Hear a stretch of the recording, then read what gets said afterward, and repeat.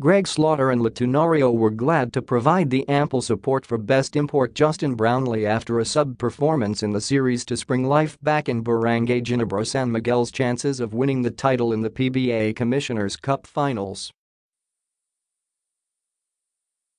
Missing in action for most of the finals that began last week, Slaughter and Tenorio led a fiery 17-0 start that set the tone for Ginebra's 130-100 victory after being handed a combined 63-point defeats in games 2 and 3. Slaughter finished with 19 points, 8 rebounds and 3 blocks, while Tenorio posted 17 points on 7 of 12 shooting with 6 assists for their best game of the mid-season tournament's biggest stage.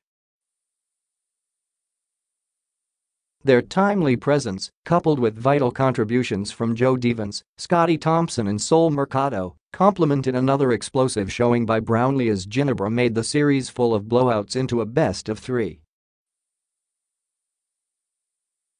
"It's huge," Slaughter said after emerging from the dugout of the Smart Araneta Coliseum. "We moved the ball around more, got a lot more people involved, and the result was a win." He, Tenorio and the rest of the Kings weren't making their presence felt in the first 3 games that saw the vaunted local depth of San Miguel played true to its billing. Though Brownlee entered Game 4 with an average of 34.3 points on 75% shooting, Slaughter's 11.7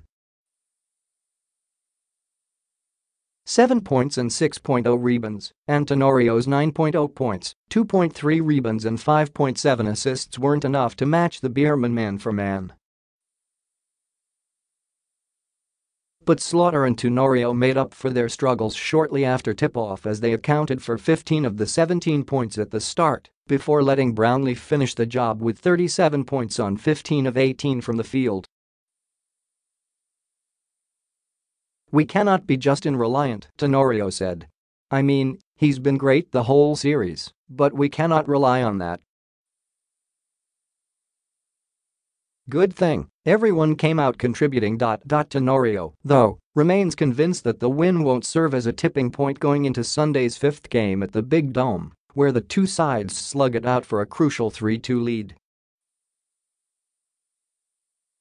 "This game is not good enough for us to win against San Miguel because they're gonna come out stronger in the next game," he said.